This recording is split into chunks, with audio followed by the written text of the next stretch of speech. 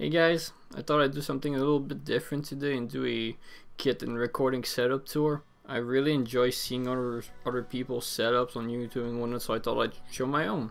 And if you want to send pictures of your own setup in the comments, feel free. I'd love to talk about gear with you.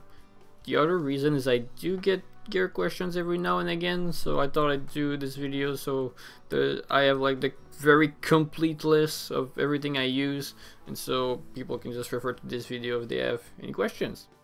I know not everyone will care about everything I'm gonna go through in this video, so I'll leave timestamps in the description for every section. Okay, so the kit itself is the Mapex Pro M. Well, the main kit that is, because I've added some pieces. It's a 7-piece. So there's the 8-inch thumb right there, a 10-inch and a 12-inch, the 16-inch floor thumb. That second floor thumb is an 18-inch Pearl Decade Maple. I really love this thing. And that over there's the 14-inch thumb that I don't use that much because it doesn't sound that great. This is the main snare that came with the kit. I think it's 14 by 5.5, but I don't really use it because that lug it just completely snapped off when I was changing the drum head on top, so I don't really use it that much. When I do use it, I put this like extra drum head on top of it that I cut off, so it sounds like super fat. It's a good side snare. My main is a Pearl Modern Utility, so the steel one. It's 14 by 6.5, I believe. For the cymbals, the hi-hats are the 15-inch frequency hats, and the left crash is an 18-inch medium tin crash from Sabian. Then the splash is an 11-inch explosion crash. The right is a 21-inch, but I'm not too sure which model it is, to be honest. The logo's all rubbed off and it's almost as old as me, so I don't remember. Then the right crash is a 20-inch explosion. The China is a 20-inch one China. I absolutely love this thing. And then my main stack that I use almost all the time, it's a super old and super cheap 20-inch solar China. I think it's like a sub company from Sabian. Super cheap, but and on top there's a 16-inch ISO crash. And then there's another couple cymbals that I forgot to film. I swap them in and out sometimes when I want some like extra stack options or something like that. So there is the 18-inch one China that's cracked and doesn't really resonate that much anymore, so just use it for stacks. And on top of that China, I mostly use a 14-inch A crash from Sabian that just doesn't sound really good on its own, so just use it for stacks. Then I've also used that 14-inch crash with a 8-inch splash as a stack. That splash is a Crest, I believe. It's some really cheap splash. It sounds like shit, but as a stack, you know, it is what it is. And so for the pedals, I have the Speed Cobras from Tama, just like the cheaper model, the 300 I believe it is. And that's about it for the kit itself. And for the recording setup, I have two sets of PAL drum mic kits. It's basically like one kick mic, two overheads, and then 4 snare / drum mics. So I have 2 of those, and then I plug all the mics into these 2 units. The main interface is a PreSonus 1824C. It's an 8-channel interface, and then underneath that there's the Behringer ADA 8200. It's just 8 mic pre's that I linked to the PreSonus one with an ADAT cable. And so in total there's 15 mics, and that's why there's such a mess of cables right there. For the kick on the outside, I have one of the bass drum mics from the mic pack, and then I have a Sennheiser E602 on the inside. And then I have just a bunch of the thumb mics on each thumb and on the underside of the snares. And then on the hi-hat I also have a thumb mic. I didn't use one of the extra overheads because they actually don't sound that good on closed miking cymbals. Then on the snare I have a SM57, which is the classic snare mic. And then on my 18-inch I have the other bass drum mic on there. And then as a room mic in that corner I have one of the extra overheads. So I just set it up in this little nook so it doesn't get like the direct drum sounds, it just gets the reflection of the room. Then for the video gear, I have these 2 newer LED lights. They're like super cheap, but they work super well. I think they're like $100 on Amazon for a 2-pack. And for the cameras, I have 3 GoPros that I set up in these clamps, and then there's the little camcorder that I'm recording with right now. This is my dad and I's little guitar collection. 2 of these are his and 2 of these are mine. And so my acoustic is this Taylor 214 Koa. It sounds super good. It's a really insane acoustic guitar. I love it so much, and it's also really beautiful. And then my electric guitar is this Epiphone Les Paul Classic. Now for my PC setup, the main computer that I use is this one, just set up in my room. The specs are a Ryzen 1600, so that's the 6-core 12-thread one. Then I have an RTX 2070 and 16 gigs of RAM. On top of it, I have this audio box interface that I use for recording guitars, or if I want to ever record vocals, I guess. It's just a cheap 2-input interface. And then these are the headphones I use for mixing. It's just the HyperX Cloud 2s. They're like gaming headphones, but that's what I have, so. And then for my virtual instruments, I have this M-Audio key station. It was just laying around in our storage space, so I grabbed it and set it up bigger. That's about it for the tour, so let's head into Studio One and I'll show you how the kit itself sounds. So this is the session I'm going to be using to show you what my drums sound like. These are just some drum tracks from a song idea I've been working on lately. It's nothing crazy, but it's the only thing I have recorded with the specific setup I just showed you earlier. And so first let's check out how everything sounds raw, and then I'll show you the same part again, but with a rough mix.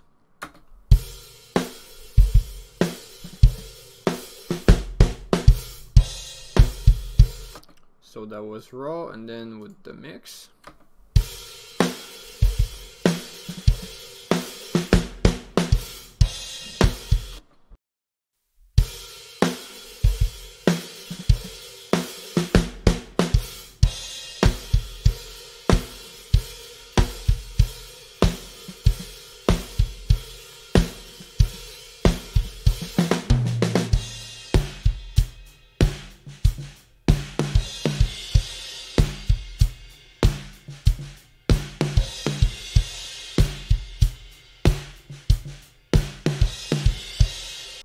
So that would still need some tweaking and balances. I did this fairly quickly just for the sake of this video, but if you were to solo my drum tracks for one of my covers, it's pretty close to what it would sound like.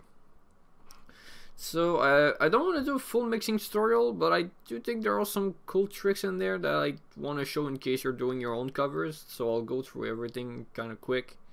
The first thing I do is I'll route every single one of my tracks into a bus. And so, like any plugin I put on here will affect all of my microphones at the same time. And what I do on this is I just put a compressor and some EQ on it. I boosted the lows a touch, removed some mid-range just to clean up the sound. And then this compressor is pretty light, just to add a tiny bit of punch to everything. So it's mostly affecting the kick and snare, but a little bit of everything else too. And so this is how it sounds without and with the fat channel.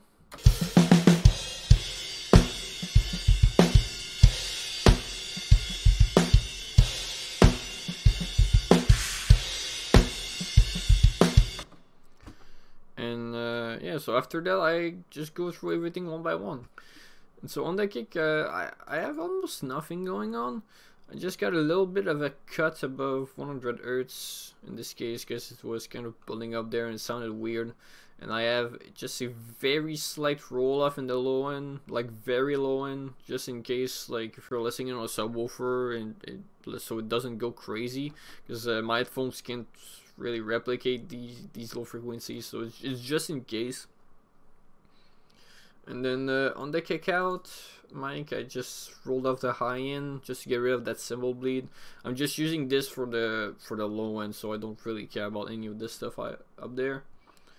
And then one cool trick I have for the kick drum is I do a copy of the inside mic, and I just named it kick snap in this case. I roll off the low end completely and I boosted the ice quite a bit, so you really get like that snap of the beater on the head. and then I just gently blend that in, so that way it's way easier to hear if you're listening on a phone or laptop speakers that doesn't have like that really low end. And yeah, on its own it sounds pretty bad. It sounds like this. Like you don't want that to be just your kick sound, but blended with everything else, it sounds pretty good.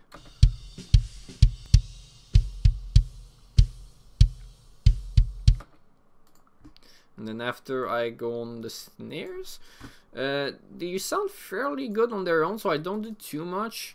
The main snare just has a little bit of low end rolled off to get rid of the muddiness, and then I boosted the low mids just a touch to get like a little more beef out of it.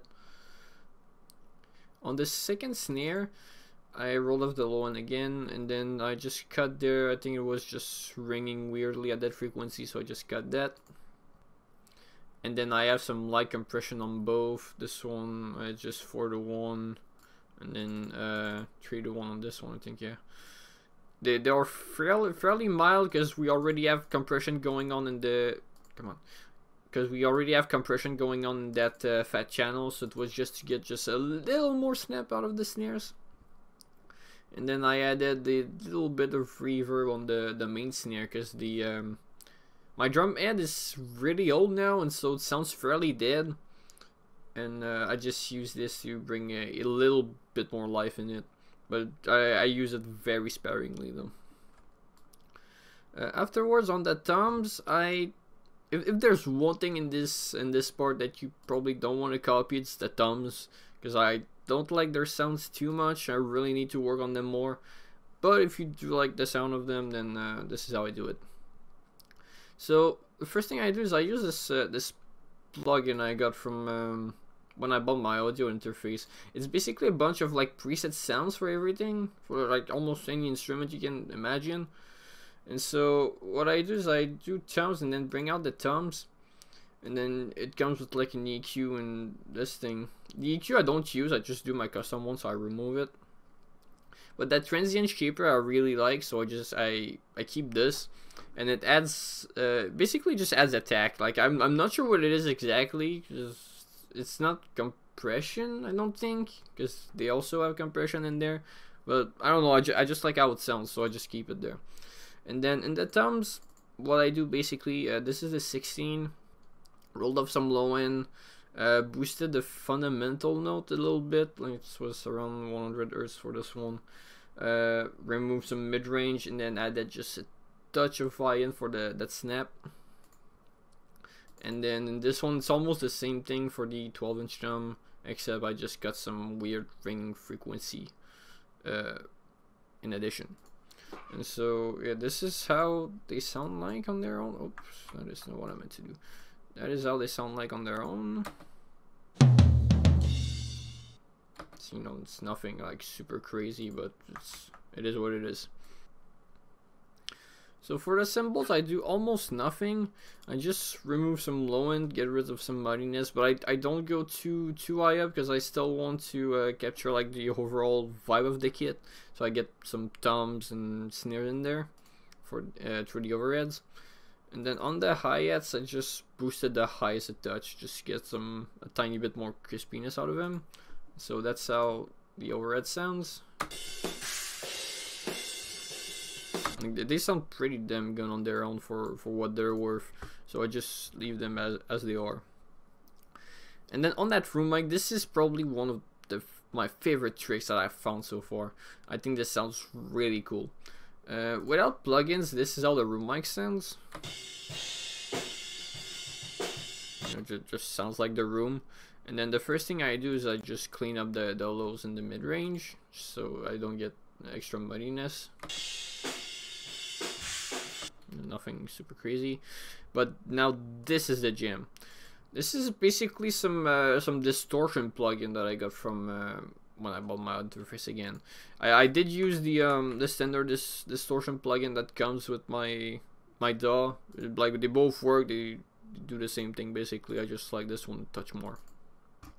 And so basically this just like completely destroys the sound of the room mic, and this is how it sounds with it.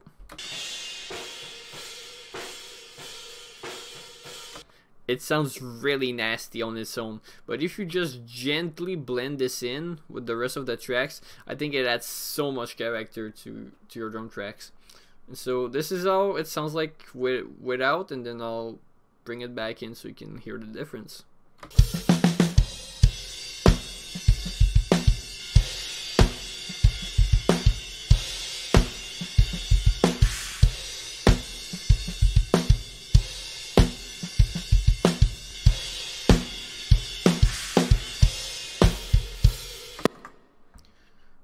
Yeah, that's about it. I think I just added a touch of reverb on the kit at the end just to give a little bit of space.